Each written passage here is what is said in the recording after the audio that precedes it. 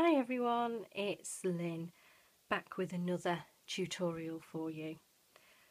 Both Tracy and I are really excited to be bringing you what I think is absolutely beautiful. I know we've both got very excited over them, and I hope that you all like what I'm about to show you. So that time of year is coming up, so how about a beautiful Lavinia Stamps fairy in a bauble? I think they are lovely. It's hard for me to show you it this way as it would hang on the camera, so I'll just show it you like that. As you can see, she's quite sparkly, she's quite twinkly, and I think it'd make a brilliant gift, or if you were to hang on your tree or in a window. I just think that I just think they're beautiful. I think they're the nicest baubles that I've seen this year. I will show you another one. This one's a bit hard to see because of the feathers in it. We keep turning it up this way, all the feathers have scooched up. So that is another one. And as you can see, there's feathers behind this one. These ones just want patting down a bit so you can see the fairy. So I will show you how to make them. You can get everything you need off laviniastamps.com website, but basically you need these. So there are 8 designs in total. Tracy has designed these especially for the bubbles. So you get 4 to a sheet. That is the first 4. And this is your second 4. Now if you're anything like me, choosing between will just be an absolute nightmare, so you'll just have to have all 8, because it is so difficult to choose. So I've chosen to show you this one today, so I'll get those out of the way. And as you can see, you have your main image within a circle, and then you have the little oblong on the top. All you are going to do is cut this out. All the hard work, resizing and everything has been thought of and done for you. So all you're going to do is just cut around the image. Don't worry too much if you slip off. It isn't going to show. It's the beauty of working with acetate. So just trying to do it quickly for you. Nothing worse than watching somebody cut out. There we go. And don't forget, don't cut this off. You need it, so make sure you cut that that oblong.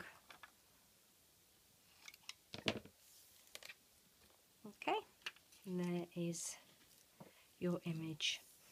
Now, like I say, these come ready done for you.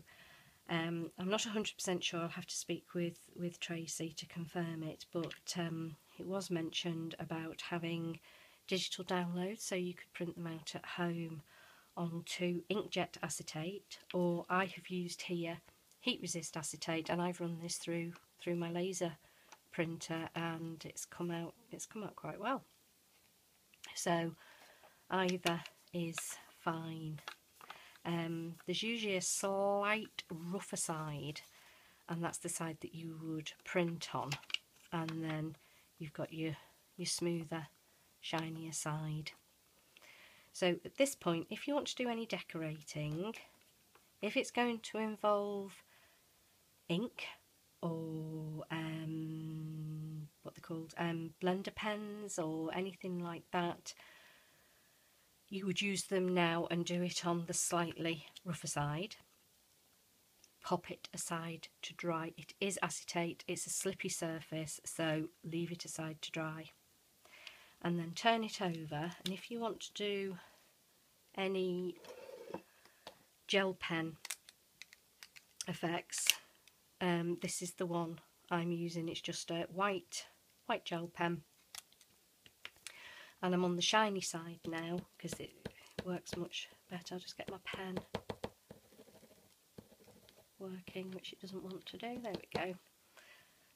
And also I've done, you don't have to do this, obviously decorating it is entirely up to you. As I said, I'm only going to show you the basics of actually how to get the fairy in the bauble. Decorating it is down to yourselves.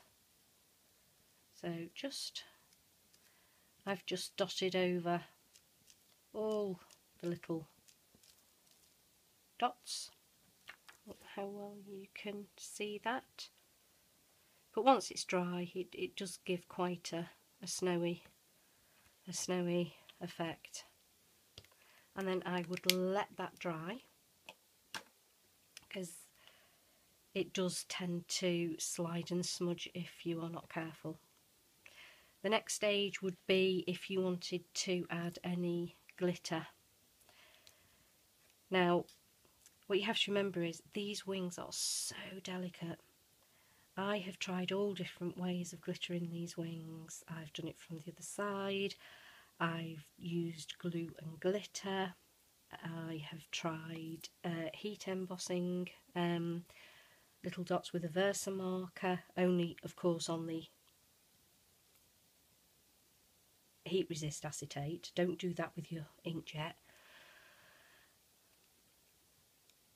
I have found stickles to work the best, so just give it a squidge, and as long as you keep the pressure on and just keep moving about, you do get these tiny little dots.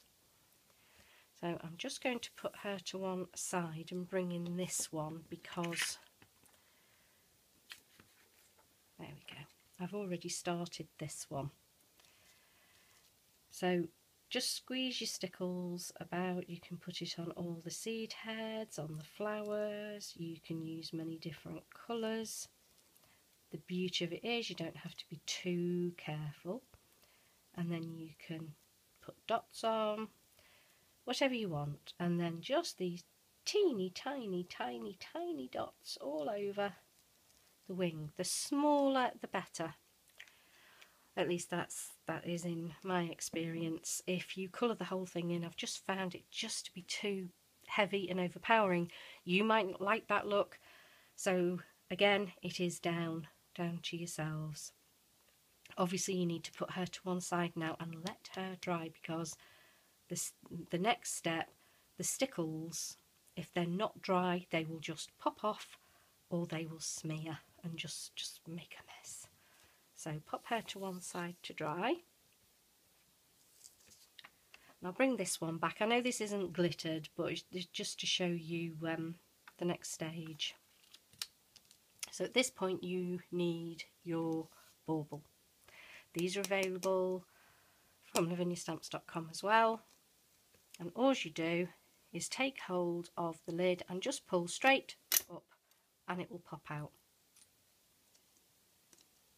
Okay, and it's hard to show on camera, but there is a join that goes round either side. Don't know how well you can see it, but you want to try and have those to the sides, because obviously you don't want it down the front or the back. So I like to have a little pot. This is just a votive holder, and it just sits in there absolutely beautifully, and you can work from the top, or you can put it sideways and go in this way. So all you would do is turn your image sideways with the little tag at the top. And what you're going to do, you're going to roll your acetate from side to side gently. You don't want to squash it, you do want to keep it as round as possible. So just gently, you'll find it goes in usually just about 3 little rolls. And you just need to make it big enough so that it'll fit, small enough so it'll fit inside your bauble. Just push, keep hold of the tag at the top, and once it gets inside it will just ping into place. If it's not quite flat, get some long nose tweezers.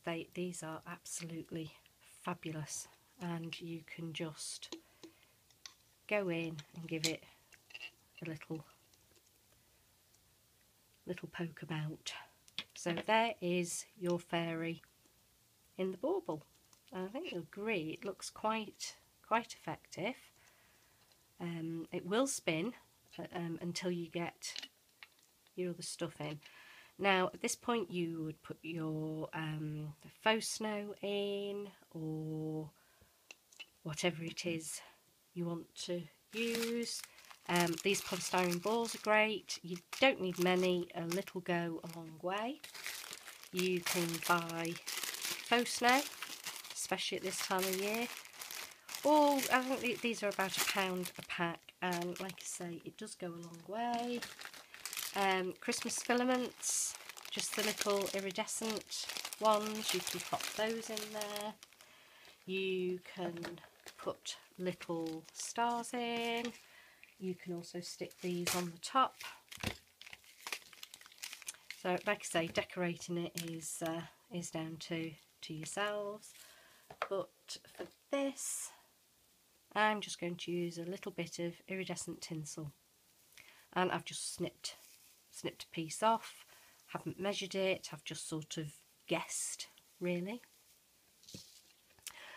Now there's 2 ways you can do this. You can either poke the tinsel behind, or you can remove your image, put your tinsel in, again tweezers, squash it down because you want it behind the image, and then again all you're going to do, I've just put that in stickles, is roll your image just gently, slide it in, keep hold of the square at the top, and there you go. Your image should just spring out, and there you go. There is your fairy in the bauble, all ready to go. So keep in mind there is a faint join, which you don't really want at the front. I can't see mine, but you can turn your image. This is where your tweezers are invaluable. If you want, you can scooch some of the tinsel round, or what I actually like to do, I have just taken a bit of the tinsel and just cut up the stitching, so you just get these loose filaments. It is messy, it will go everywhere, but it's fun. So just take some, and this time we want to go down the front of the acetate, and then use your tweezers, just move it about, get it where you want it. If you want to add more, you can take away with your tweezers. You're only limited by your own imagination really, so just, there you go. Like I say, it goes everywhere. But there is the basics of how to get the image in, and I do think they're just absolutely beautiful. And then you will put your cap back in. I'll just stick that back on there. What I like to do is gently push these out and then just squeeze them together and pop them behind the acetate and pop your lid back on and squeeze down your metal bits. Now, as has happened there to me, one has squashed in, so just take it off, pull it out. It is a bit fiddly, but you do get better at it, although I seem to be making a nice mess of it. The trick is not to let go of the prongs until it's where you want it. So pop that behind and pop your top on, squidge them in. Now ideally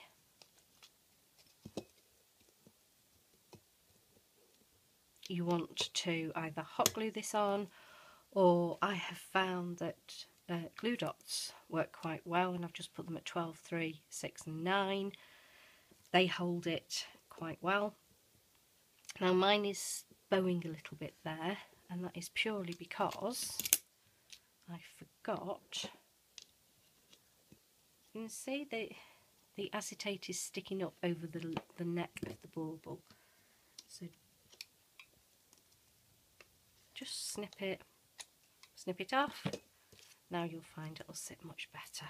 So if that happens, that's all you need to do, is just adjust. Because I have found, although these baubles are all the same, you can get some which are slightly different. The neck isn't quite as long on some of them as on others. Just use your pokey tool, clip that out. There you go. And as you can see, that is sitting much better now.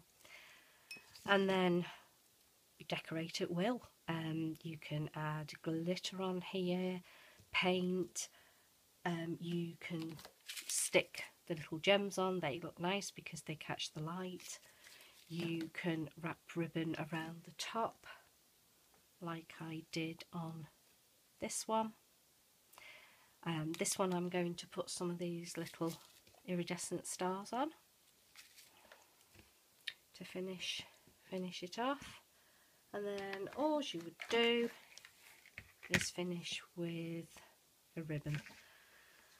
I have found the wider the better. You get a much more pleasing finish.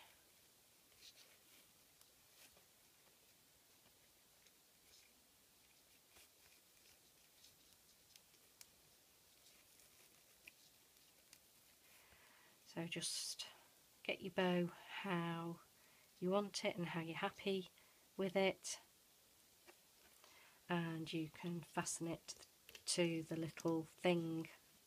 Can you see there? You can fasten it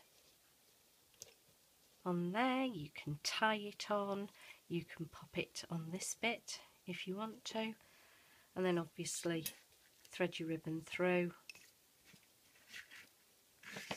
for you to hang it from.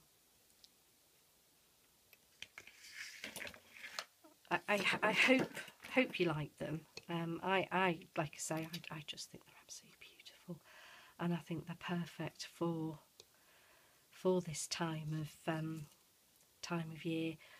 But frankly, I'll just have mine out on display all year round. They're perfect for a gift. They are perfect on your tree. You can hang them in windows. Something else I was looking at doing is, excuse my arm, maybe mounting one on a mirror, or I have painted this little mini frame, and I was thinking you could pop them on there so that you have the bauble on a little stand. You just attach a blob of hot glue there and pop it on. So there you have it. I do hope you enjoyed this tutorial.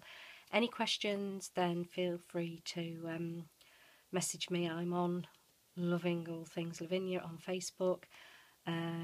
You can ask questions on the Lavinia Stamps page, and both Tracey and I will try our hardest to keep an eye on them and answer any questions you may have.